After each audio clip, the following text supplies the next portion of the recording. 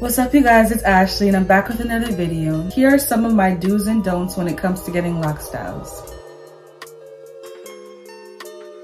Have a picture of a style that you want before you go into the salon. This can save you time and energy. Unless you trust your loctician to freestyle in your hair, then hey, that's cool. But for me, I try to find a picture of someone who has similar length and size locks that I have, see a style that they did and show it to my loctician, and my loctician is able to replicate that style for me. And this has saved me like disappointment. You know, after you leave a hair salon, you're like, dang, I don't even like this style, or I wish I'd seen how it would have looked on my size and length locks before I got it. If you find somebody who has similar lock length and size to yours and you see a style that they did and you like it, that can give you an idea of how the style might look on your locks. It's not going to be 100% accurate, you know, everyone's locks are different, but it will give you an idea of how the style comes out after it's finished. Do not be afraid to let your loctician know that a style is too tight or you don't like it. For me, when I first started out, I was kind of nervous about letting my loctician know that something was too tight. But now, as soon as she's retwisting my hair, if the clip is too tight or too close to my scalp, I'm letting her know, listen, can you shift that a little bit because you about to give me a headache? Or if the style is too tight, hey, can you loosen this one up because I won't be able to sleep tonight and I got work in the morning. Like, whatever you have to do to let your loctician know that you're uncomfortable, or see if she can do some, or he can do something to kind of loosen up the style so that you're not pulling on your locks so much, you're not pulling on your scalp so much. You guys know that traction alopecia is a real thing. So to avoid all of that, just make sure that you let your loctician know, listen,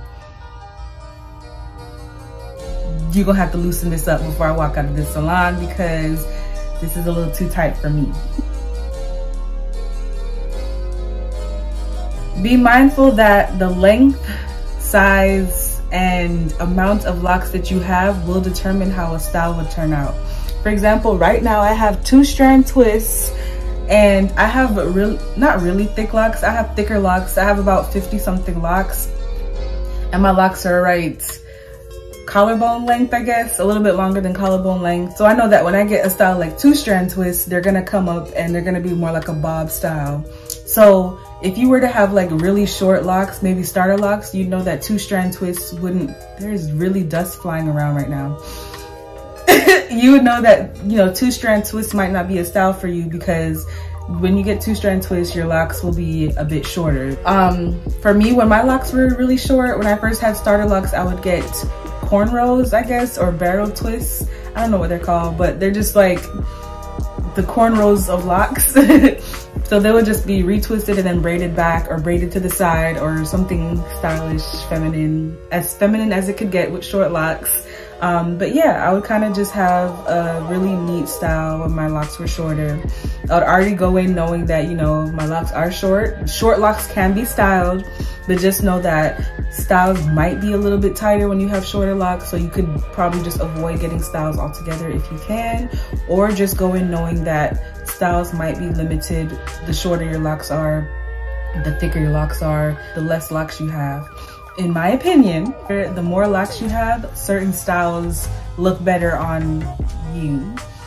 If that makes sense. For me, I always admire when people with like sister locks or really small locks get curls.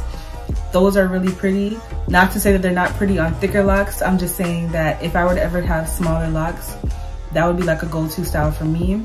Right now for me, my go-to style is 2-strand twist because I feel like if I were to ever cut my locks into a bob, I would never do that. I'm not gonna say never, but if I ever cut my locks into a bob, I kind of already have an idea of how I would look just because this style kind of sits like a bob. Okay, be mindful that styles are supposed to be protective. So remember to still moisturize your scalp when you get styles. Do not neglect your scalp just because you have a style in right now. So I used to want to protect my styles.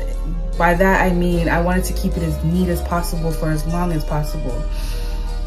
So I would avoid spraying my hair with water. I would avoid putting oil on my scalp because I'm like, it's gonna mess up my style and I just got it 2 days ago and I don't want it to look frizzy. No. Now, a style like this is supposed to be protective, so I'm going to moisturize my hair every single day. I'm going to put oil on my scalp as much as possible. I make sure to keep my locks moisturized regardless of if they're in a style or not, because styles are supposed to be protective at the end of the day. They're not supposed to leave your hair looking worse than before. As soon as I take these out, I'll show you guys what I look like. Here's a picture of how I look when I usually take these out.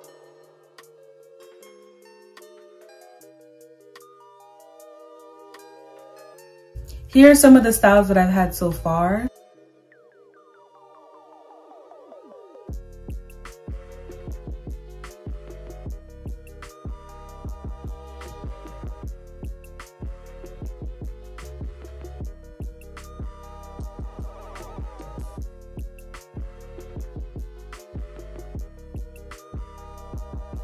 I cannot stress this enough, but please, in the comments below, give me some video ideas. That's really why I kind of took a hiatus. I don't have any ideas. What are you guys trying to see from me? So let me know what else you want to see on this channel from me. As always, thank you guys so much for watching another one of my videos. Please remember to like, comment, share, and subscribe. And I'll try to post more regularly. And yeah, bye.